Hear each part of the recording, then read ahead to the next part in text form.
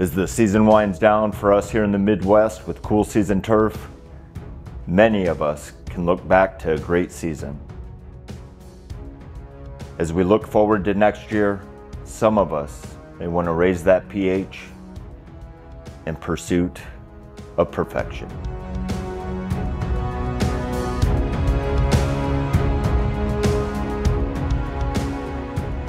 Hello everyone, and welcome back to another episode of In the Lawn with Seth on my YouTube channel, Something with Seth. Guys, first off, I do want to say adjusting pH in the lawn shouldn't be a daunting task.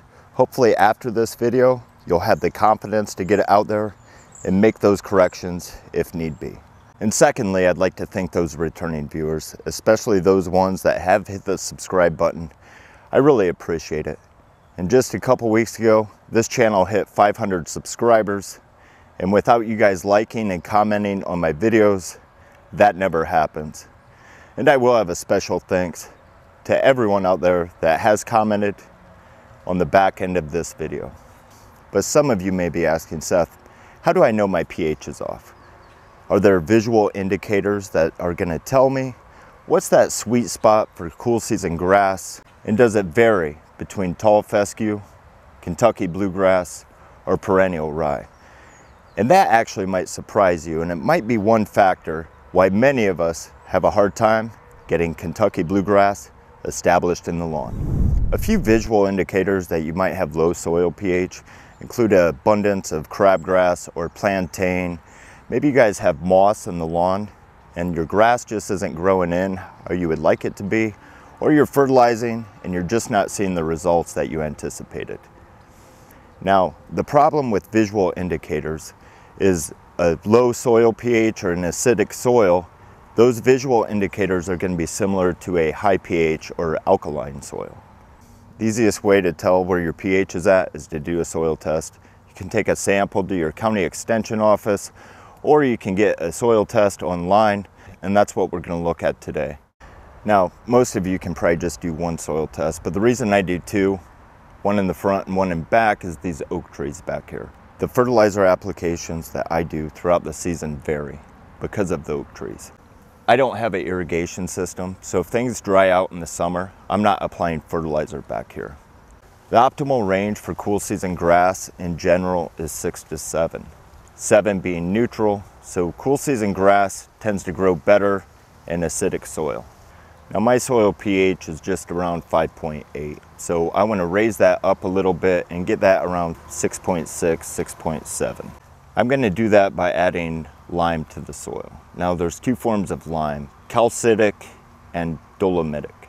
Dolomitic lime has magnesium in. So if your soil test shows a deficiency in magnesium, dolomitic lime is going to be the product you're going to want to apply. For you guys that have applied lime to your soil, I actually do have a special request in the comments below, and I'll get there in a minute. If you guys are liking this video, make sure you give it a thumbs up. If you haven't already, hit that subscribe button. Some of you guys might be asking, Seth, you're at 5.8, why are you trying to adjust your soil pH? Now, adjusting the soil pH a little bit is going to help the nutrients absorb. It's going to save money. If we apply fertilizer and our pH is off, that fertilizer really isn't going to do anything. It's just going to sit there, not activate. Tall fescue can grow in pH ranging from 4.5 to 9. It's absolutely not going to perform as well if you're at 4.5 or up to 9. Now as we get to perennial rye, that does well between 5.5 and 7.5 pH. But as you get to Kentucky bluegrass, you can see that performs the best between 6.5 and 7.2. I did say that there are two forms of lime, calcitic and dolomitic lime. Both are going to come in different forms too. Pulverized, which is a dusty powder. It's going to be messy. If you guys want to adjust your pH quick, using pulverized lime may adjust it quicker. Pelletized lime, it's easier to handle. It's easier to get an even application, but it's going to take more time to break down. So the lime I'm going to be using is the Soil Doctor pelletized lime. This is a 40-pound bag. I got this for $5. And just a heads up, guys, I see this online for $40 a bag. Don't pay $40 a bag for it. If you can't find it, I'll sell it to you for $20. Actually, just kidding. You can find it a lot cheaper. I wouldn't spend more than $10 for a 40-pound bag. On the back of this bag, it will actually tell you how much roughly you need to apply, depending on where your current soil pH is and where you want to go. Now that's going to vary depending on if you have sand or clay. For you guys that have applied lime before in your lawn, if you remember the starting pH where you're at, if you had sand or clay, how much you put down per 1,000 square feet and how long it took you to get to the optimal pH level, go ahead and drop that in the comment. It's going to help the viewers out kind of gauge on how much they're going to need to put down per 1,000 square feet. Since my soil pH is pretty close to 6, I want to raise it up to 6.5. What I'm going to do is just put 4 bags down back here. It's roughly 5,000 square feet, so that's going to be 32 pounds per 1,000 square feet. If you guys do have clay soil and your pH is like 5.5, just know that it's going to take multiple applications of this to get to that optimal pH level. Now, whatever you do, just don't apply more than 50 pounds per application per 1,000 square feet. One thing about this lime, guys, whatever product you use, you just want to make sure that calcium carbonate equivalent, or CCE, is the highest it can be. Basically, that is just telling you how good the lime is. As far as spreader settings, this doesn't have specific settings for the brand of spreader. Just go 1/2 to 2/3 open, whatever spreader you have. You just want to apply it just like fertilizer, north and south, then east and west. So when am I going to apply this? Now, you can apply this anytime during the fall. I have all these oak trees back here, probably have 3 weeks or so left of cleaning these up. What I'll do, I'll just apply this the same day I apply my winterizer. And that's after my last mow, after all the sticks and everything are cleaned up. But if you guys don't have a lot of leaves, go ahead and apply this anytime during the fall. And if you're not going to apply it during the fall, go ahead and wait till the spring. If you guys apply it in the fall, go ahead and do a soil test in the spring if you want to. Just know that your soil pH isn't going to adjust that quick. This stuff takes like 8 to 12 months to break down.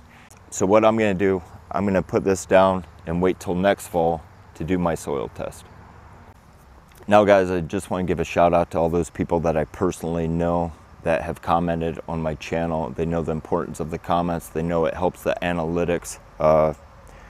My brother Dylan, thanks for the support. Dustin, you comment on all my content, well, almost all my content, but thanks for the support. Kyle, we've talked, you know the importance of comments. You've been helping me out a lot. My friend Doug, you've commented on quite a few of my grill videos. You probably don't even care about lawn as much as I do, but you watch my content. I really appreciate that. And all those content creators that have taken the time to comment. I mean, you've got the lawn care nut. That guy is busy. That guy takes time to watch a small YouTube channel like mine and comment on it. So awesome there. Princess Cut, Perfect Cut, Urban Dad, all those guys that are working, creating content for all of us, and it's enjoyable. Thanks, and if I missed you, probably here at the end, I'll just have a scroll of all those people that have commented on my channel. So I hope this was beneficial. You guys have a great night.